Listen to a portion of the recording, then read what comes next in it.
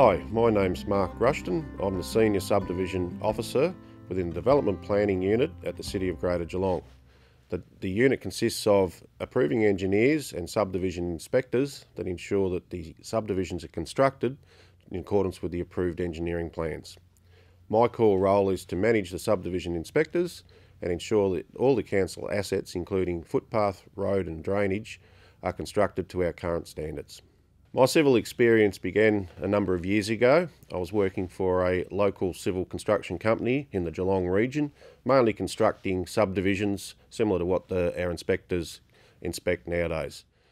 I thoroughly enjoyed my time in the industry. Laying drainage lines, constructing pits in situ was a really good experience starting out.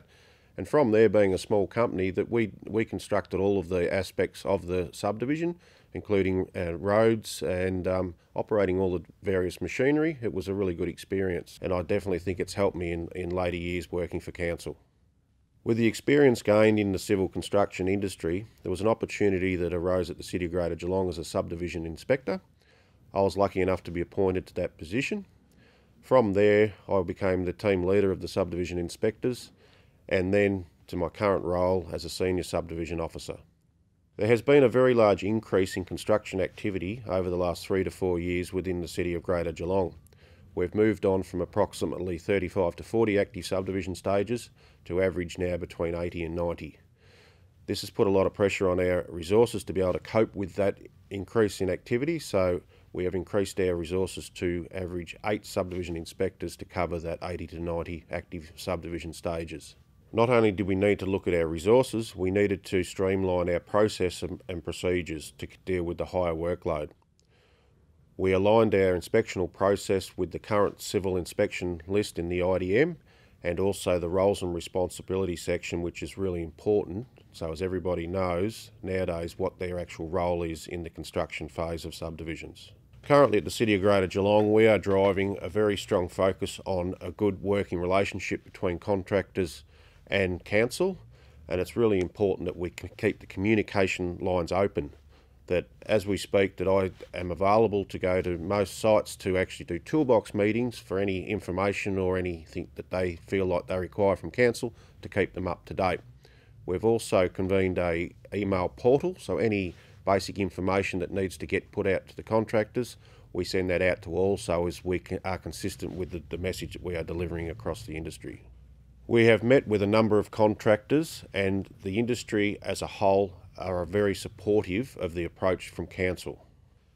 Under the roles and responsibilities, it's made it a lot clearer that council's inspectors are there for an audit-based inspection, not like the old days where we used to go out and basically knock inspections back.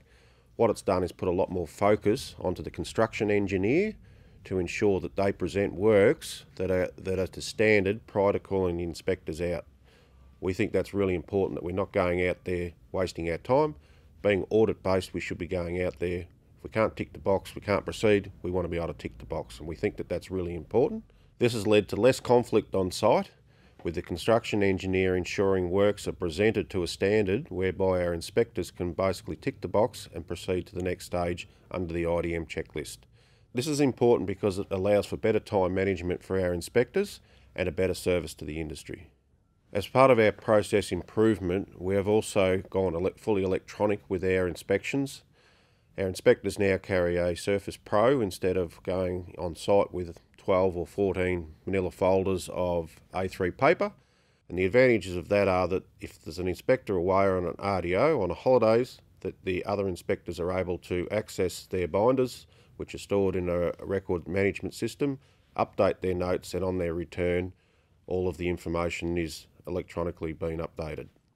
Being in an electronic format, we have found that the consistency that we're able to deliver to the contractors, that we are not having binders lost or information lost, it's all easily accessible, and the ability to be able to pull up information in the field in an electronic format has been a distinct advantage. Overall, we've found the changes and the alignment with the IDM and the roles and responsibilities have made a vast improvement to our systems and our processes. It's made it a lot more clarity with everyone's roles, including developers, contractors and council.